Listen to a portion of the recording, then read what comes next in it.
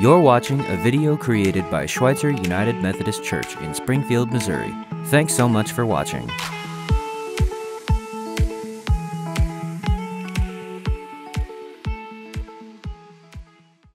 Hi, I'm Mary Beth, and you're watching Behind the Scenes at Schweitzer Church.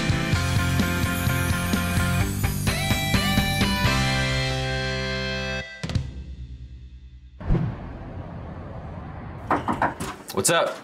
Hey Tim, how's it going?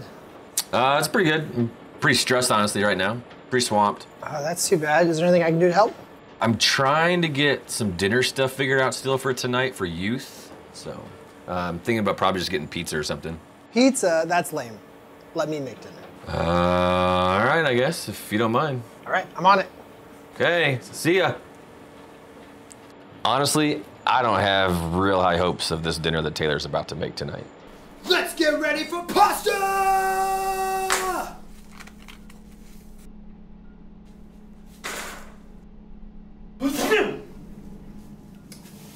That's why we wear gloves.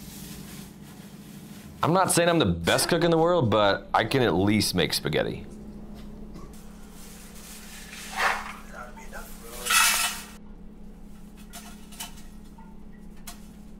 The real secret is to salt to taste.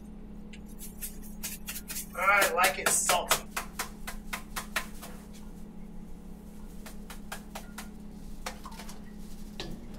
I've got to hand it to him, though. I'm pretty excited to see what he comes up with for the meal tonight. Hey, yeah, I'm gonna need 20 pizzas. Marker and action. Well, friends, good morning. My name is Spencer, and I'm the pastor here. If you have your Bibles, we're reading from Acts chapter 16 today. This is part 2 of a 6-week series called Behind the Scenes. And really, this series is built off 2 convictions that I have. One, I believe that every single one of us, all of us who are in Christ, all of us are called by God to make a difference in the world. That God puts opportunities in front of us to make a difference. And to say that differently, I think God has called all of us who are in Christ to be leaders, to shape and to influence and to help take people into places that change their lives. And so that's leadership. And so I believe that God has called all of us into leadership. That's one of my convictions. The second one that this series is built off of is that leadership, while we're using that word, comes in all kinds of shapes and sizes. There's not a one-size-fits-all when it comes to leadership. And what tends to happen with that word leadership is that many of us take a very narrow view of leadership. We think about leadership and we think about the organization chart, or we think about who's in charge and making decisions and who is it that's got the microphone and out front. And that's a lot of how we think about leadership. We've got this narrow view of what it is. And my goal in this series is to take this narrow view of leadership and to look at this through a wide lens, because leadership does not come in one shape or size. There's opportunities for all of us in our lives to make a difference, to influence folks, and to lead them into what God has for them. And so I want to show us some practical ways to do this. And so in this series, to broaden our view of leadership, what we're looking at in the series are 6 leaders in the Bible. None of these are the people who are writing the books or preaching the sermons. These are what we might call behind-the-scenes leaders.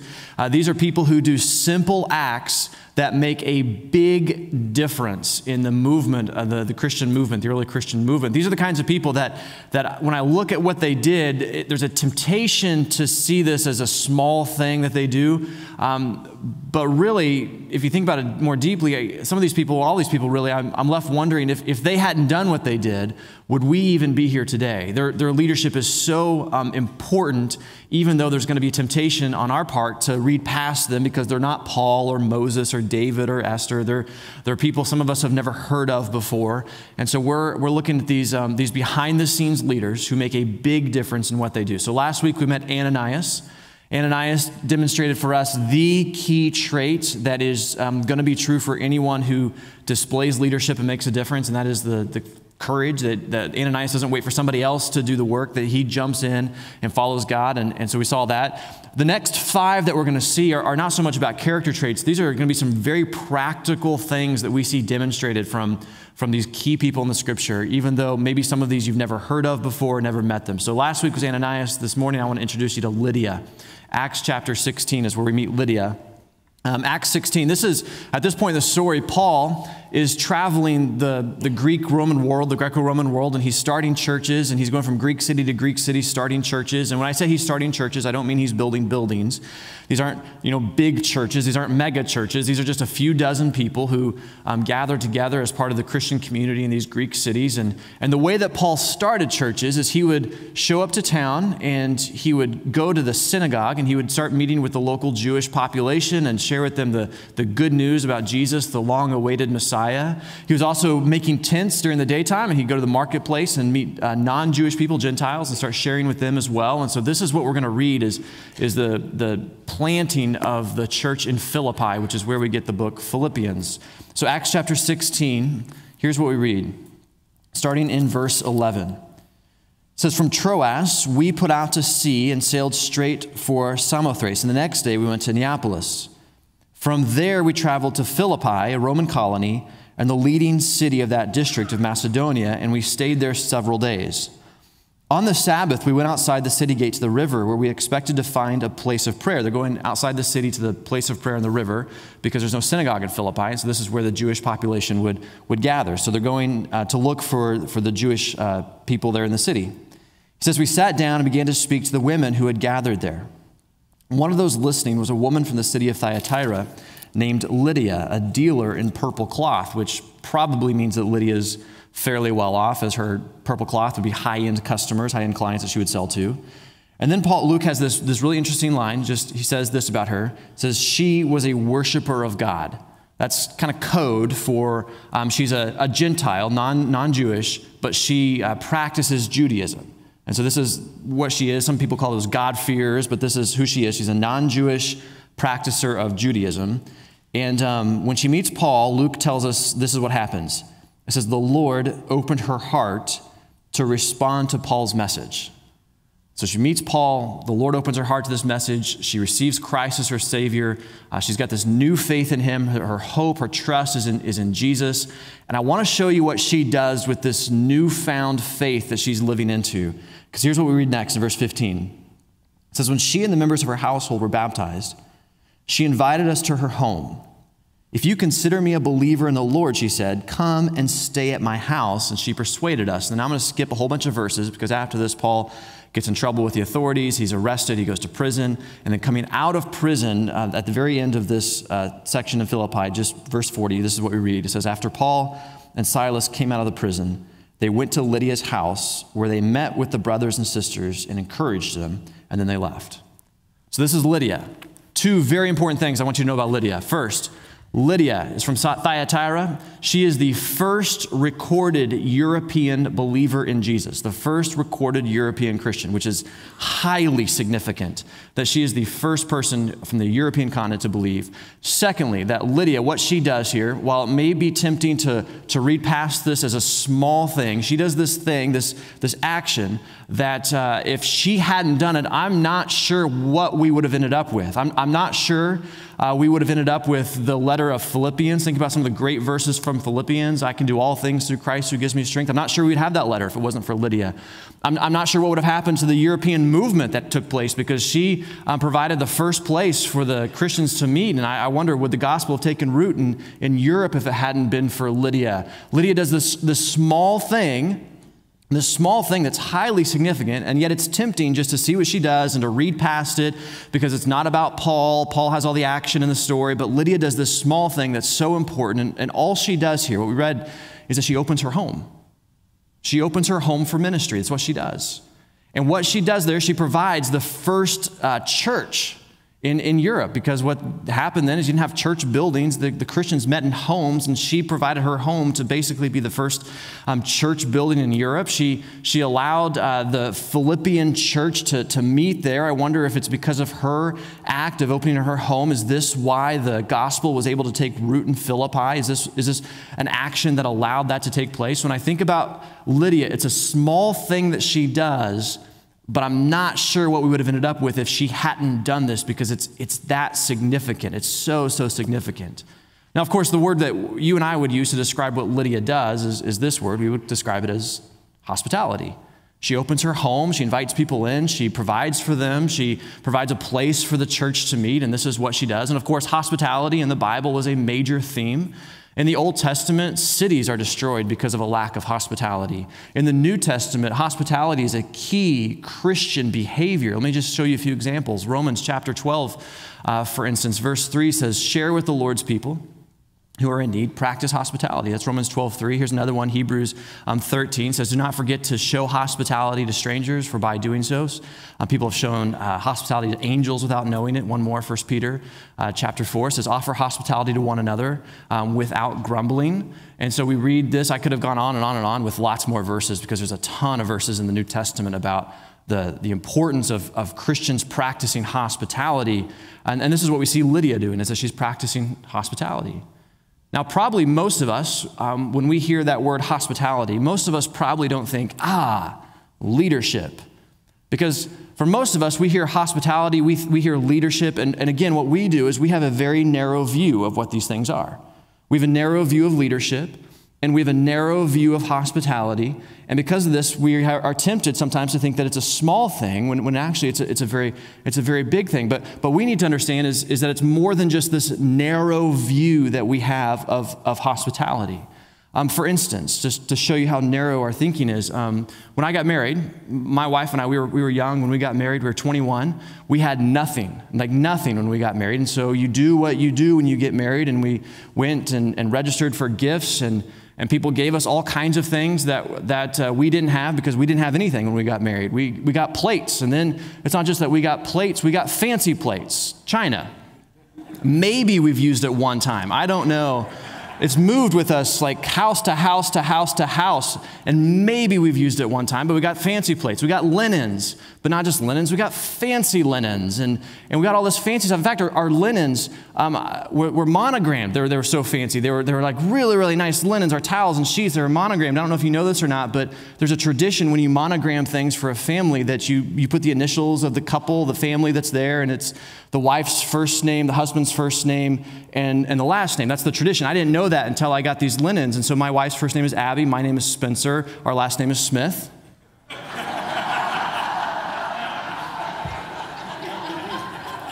You all can spell, apparently. We had these really nice linens. A family member gave it to us, and she was mortified when she saw what it spelled as these big block letters on our towels that we had. That's a good laugh. I appreciate that. That's good.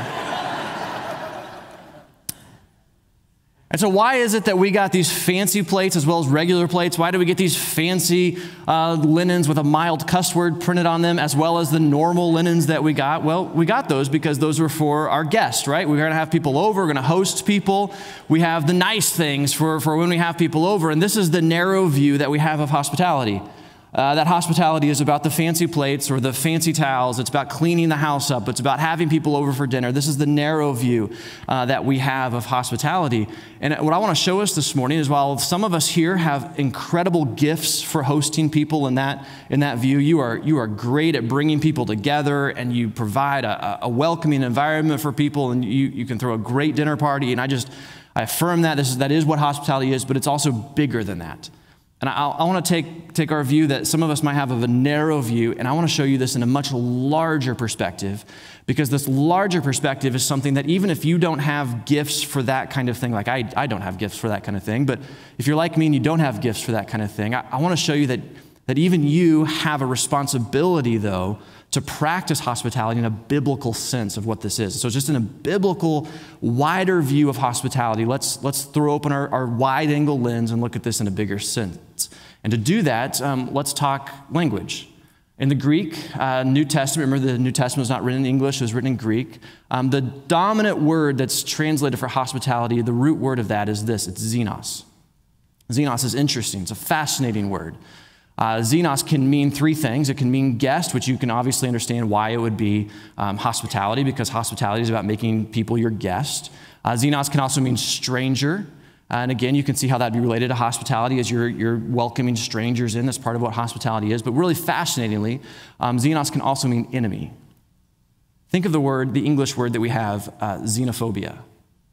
Right? It's the fear of people from other countries or other ethnicities, and it's a term that's associated with racism. It's making an enemy of other people is xenophobia. And what scholars tell us, people who study ancient languages, is that in most ancient languages, Greek being an exception of this, as is Hebrew, but in most ancient languages, there is not a separate word for stranger and enemy. In most ancient languages, stranger and enemy are the same word, which is a fascinating thing to think about. That in the ancient world, if you were a stranger, you were also my enemy. If you were my enemy, you were also my stranger. This is how this thing worked together. And when you start to think about what Jesus preached and the world that Jesus emerged in, and Jesus who said things like to love your enemies, you think about how powerful that is when you think about how strangers and enemies were the same classification of people in those days. Paul as well, this is the world which Paul emerged, where strangers were your enemies and your enemies were your strangers. It was the same thing that we see here.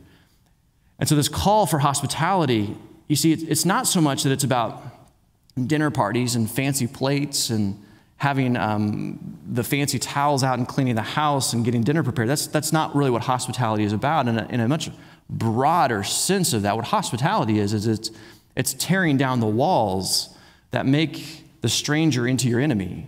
It's tearing down the walls between those that would divide us and make strangers out of us. It's tearing down the walls so that the stranger and your enemy become your guest. And it's tearing down these walls to welcome that relationship in that would open somebody up for what God would do in their life. Because you see, hospitality is this profoundly powerful act that when we see that in a broader sense, that it's about tearing down the walls that make strangers into enemies, it's this profoundly powerful act that can seriously move the needle in somebody's life.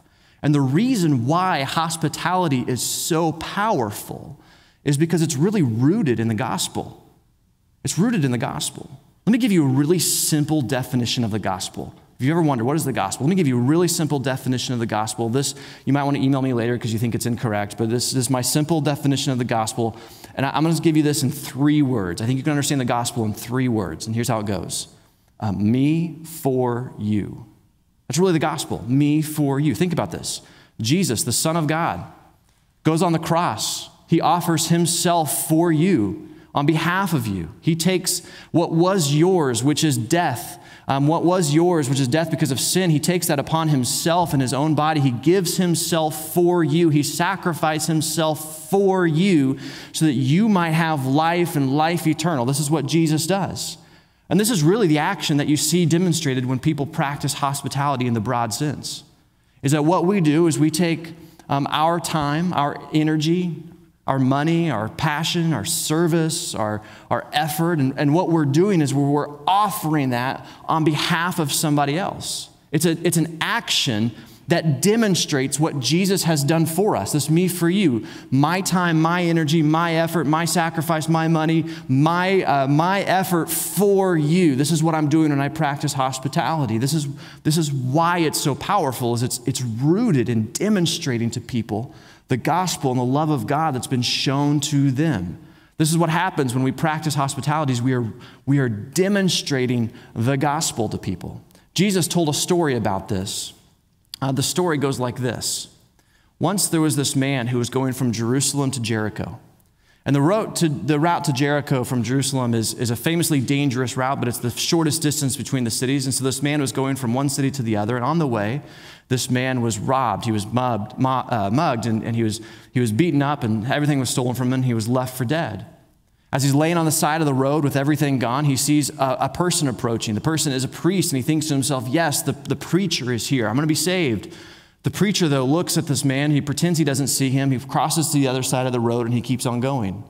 Next comes a Levite, which is like a church leader. And again, he sees the Levite coming, the church leader coming, and he thinks, yes, I'm saved. The Levite's here. I'm gonna be fine. But again, the Levite does exactly what the priest does, and he pretends he doesn't see, and he crosses to the other side of the road, and he keeps on going. Eventually, a Samaritan comes along. Samaritans and Jews are enemies. They're strangers to one another. They don't have any relationship with one another. And the stranger, or the Samaritan, it says, sees the man who's been left for dead and everything robbed from him. And he sees this man. He has mercy on him. And so he takes this man, he picks him up, he puts him on his own donkey, he walks him to town, he puts him in an inn, he pays for his medical treatment, he pays for his treatment altogether. He takes care of him so that he might be well. Now, oftentimes, this very famous story is not one that we would normally think of as a story about hospitality, but it is. It's exactly a story about hospitality, even though it doesn't have anything to do with a dinner party. It's a story about hospitality because it's a story of a me for you kind of relationship. The Samaritan man takes his money, his time, his effort, and he takes care of this enemy. He takes care of this stranger in order for this stranger to find life. Me for you. It's the essence of what we have here. The reason why hospitality is such a powerful, profoundly important action is because it demonstrates the gospel for people. My hope for our church, one of my hopes for our church, is that we would be a me for you kind of church. What I mean for that is that we would be the kinds of people who don't think primarily about what do I get out of this, or don't think primarily about how does this serve me, or don't think primarily about that this church that we have is about serving our needs, but rather we would be a church that would be thinking and praying and looking for opportunities to use our time, our gifts, our energy, our money in order to bless other people. That's the action of hospitality. Because when we live in this me for you kind of way, what we're doing is we're tearing down the walls that exist, and we're making the strangers into our guests. We're taking our enemies and we're making them our guests. We're treating them with love and respect. And this is the action of hospitality and why it is so powerful. There are some of you here in the church who every Sunday or several Sundays a month or occasionally you serve on our hospitality team, our welcoming teams. Some of you in here, you prepare food for us. You open doors for us, ushers and greeters. You serve communion for us. Some of you drive golf carts in the parking lot. And I just want to say to you this morning, if you serve in that team, I just want to say to you genuinely, I just want to say thank you. You are doing something that is more significant than you realize. It is not a small thing that you are doing, because every Sunday when you show up, what you are doing is you are tearing down walls for people. You are tearing down walls so people can experience Christ. You're tearing down walls that people might build up between relationships. You're making a place for people to belong. And I just want to say what you are doing is highly significant. You might think it's a small thing. Someone else might think it's a small thing, but it's not. It is highly significant. There's others in our church who you may not serve on one of these teams, but I know of many families in our church who routinely open their doors to other people. And they host people and they welcome people into their homes. And again, I just want to say thank you, because what you're doing in those environments is not small. It's highly significant. You're making a place for people. You're tearing down walls for people. You're building that relationship with people. You're demonstrating the gospel for people. It's a highly significant thing that you're doing. And so I have a couple convictions. I shared with you at the beginning. One, I said, I believe that God has called all of us, every single one of us who's in Christ, God has called all of us to make a difference, to be a leader, to help shape and influence people. And two, that leadership comes in all kinds of shapes and sizes. It's not about who has the microphone. It's not about who writes the book. It's not about who is on top of the org chart. It's about how all of us take ownership of the gifts, the opportunities, the responsibility that God has given us to impact and influence other people. And so whether or not you have gifts for hospitality, I want to offer this thought to you. There are going to be people in your life every single day that you have an opportunity to tear down the walls. Every single day, there's going to be people that you can host. Every single day, there's going to be a chance for you to take a stranger and to make them into a guest. Every single day, this is going to happen. Every time you come to church, every Sunday, there's going to be an opportunity for you to host the people around you. Every single Sunday, this is going to take place. What would happen if on Sunday morning, instead of talking to our friends in closed circles, we left those circles and went and found the people who are by themselves? That's hospitality. It's tearing down the walls. It's welcoming people in. This is work that all of us can do, and it's highly significant. There are people that you work with, people that you live around. There are people even in your families that you have an opportunity to use your time, your money, your influence, your energy, your passion, your life to impact somebody else, to serve somebody else. It's a me for you kind of life. So whether or not you have gifts for hosting people or not, all of us are called to a mindset of me for you. A mindset of using what God has given me in my life to serve other people. And in that action of serving other people, we become Lydias, where we open the doors for people, where we welcome people, make space for them, and where we begin to tear down the walls where our strangers and our enemies, they become our guests. And as they're lives are opened up and as they're welcomed into the community that we have here, this is where God begins to move deeply in people's lives. It may be a small thing, but it's highly significant. Let's pray together. And so, Lord, this morning, I thank you for the many behind-the-scenes leaders that we have in this church who go out of their way every Sunday to make room for people. Highly, highly significant. But more than that even, I know that you've given all of us opportunities in our lives to reach out to other people, to take initiative, to host, to tear down walls, to serve people. And every single day, there's going to be opportunities for us to use our life, our time, our money, our effort, our energy, our patience in order to serve someone else. Would you help us to become these kinds of people? Me for you. I'm going to use my time, my energy, my effort, my money for you. I'm going to become like the man in the story who goes out of his way to provide for someone else, because this is a deeply genuine act of hospitality where we open the doors for others to come and experience what you have for them. Would you use us?